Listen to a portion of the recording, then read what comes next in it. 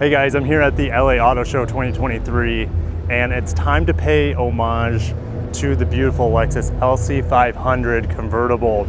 It has been given a little bit of a refresh for 2024. This is the first time I've got my hands on it. I've done the press releases, I've done the coverage from my comfort of my studio, but now it's time to break down the all new refreshed LC 500. LC 500 Inspiration Series starting at 120K. No big deal. If you guys want to read more about it, go ahead and pause right there, but I want to get into the details because this thing is offering new things we haven't seen on an LC 500 before. We have a fully blacked out grille here. Typically this is more of like an aluminum trim at the bottom, and check out, it goes all the way around that Lexus spindle grille. This is all blacked out. Typically this is kind of like a silver color. It looks incredible here. Now it doesn't end there, right? This no change. That L motif daytime running light, the cluster of the triple beams, but look at this black surround of it, sparkly black, looking excellent instead of like a gray finish that you see on other trims. And you have these canards that are all new on this Inspiration Series as well. Lexus using new molding technologies for plastics to be able to get these onto the bumper. Let's flow straight into these tires here and these wheels. These 5-spoke, split spoke look absolutely gorgeous with that matte finish. Huge Lexus brakes in there as well. We get up, look at it from the side. I would be getting the LC 500 in the convertible form. It's, you know, the coupe is maybe a little bit tighter, better performing. You can get some more performance upgrades on it from the factory, but the gorgeous vehicle really comes through when it's in the convertible form. We'll get on the inside here in a little bit. Long rear section and deck flowing into the trunk area. Typically in the coupe, this is a little bit higher, right? But it sits right above on the top of the trunk lid.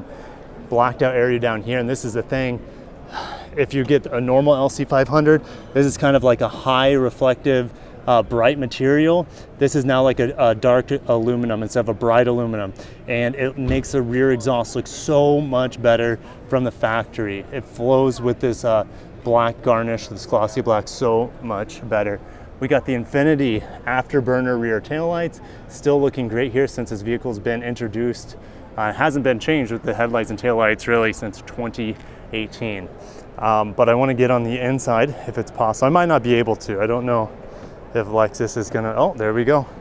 I know a trick or two about the LC 500. This Inspiration Series, oh my goodness. Look at the carbon fiber entry here. That's always been an option on the LC 500, but the Inspiration Series gets its own little print here at the bottom in carbon fiber. Look at this blue finish, kind of have that, what I call like the Sonic Green Hill Zone checkered pattern that goes through here.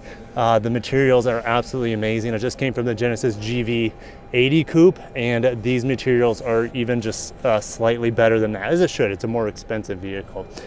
Look at the blue interior, the pillars, even the vanity mirror, all blue. Let's see. Yeah, there we go. I turned off the lights so you guys aren't annoyed by that dinging. We still have the huge aluminum paddle shifters here, blue steering wheel. You got the aluminum pedals down there at the bottom, head-up display. And check out the materials are soft touch even all the way down here. Look at these seats. Now the materials haven't changed, but the color has. It looks awesome. The rear seats, we got speakers back here, the Mark Levinson coming out of the back. And you also have the neck coolers or neck warmers. I forget exactly. I think it's the neck coolers that come from here, but I could be wrong. It could be warmers as well.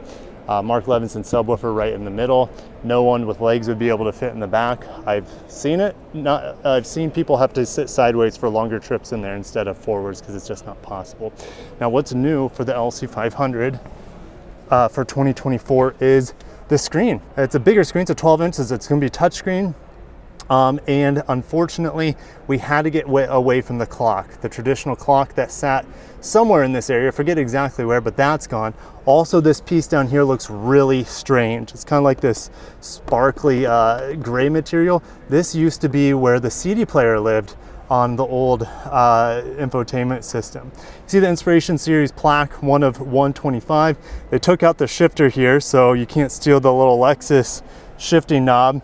The volume knob, very premium feeling. Everything in here looks great. Heated steering wheel, heated seat button. That might be new as well. I don't remember seeing that in all the models in the past. Now, flip this up, that's how you open and close the retractable top. It is a soft top here, and just look, all the materials there, that soft open. Look at that, that soft open. All the details are figured out here on the LC500. And this used to be like a strange, it almost looked like a screen, but I like how they've replaced it with this checkerboard material in the middle. It looks a little bit more cohesive as well. So that's about it on the LC500. Of course, it still comes with the naturally aspirated 5-liter V8. I might turn the daytime running lights back on, the parking lights. And what do you guys think? Would you be dropping 120K on this Inspiration series? Oh man, I think it's worth every penny. You guys know how I feel about the LC500, one of my favorite vehicles. And actually, this is a new paint color. I just realized this is a new paint color, I believe, on the LC500. Exterior, Polar Surge Satin, satin white exterior paint. Yeah, it's not nearly as reflective as something like Eminent White Pearl. It's got more of a sheen to it, more of a matte, like a semi-matte. It looks really, really cool. Anyways, I'm gonna end it there. So many vehicles to cover here at the LA Auto Show. I got Lexus GX over there. Probably, I mean, the rest of the vehicles you've already seen before, even the RCF Track Edition hasn't changed much over the years. Man, it's got a lot of presence though. Thank you guys, I'll catch you in the next one.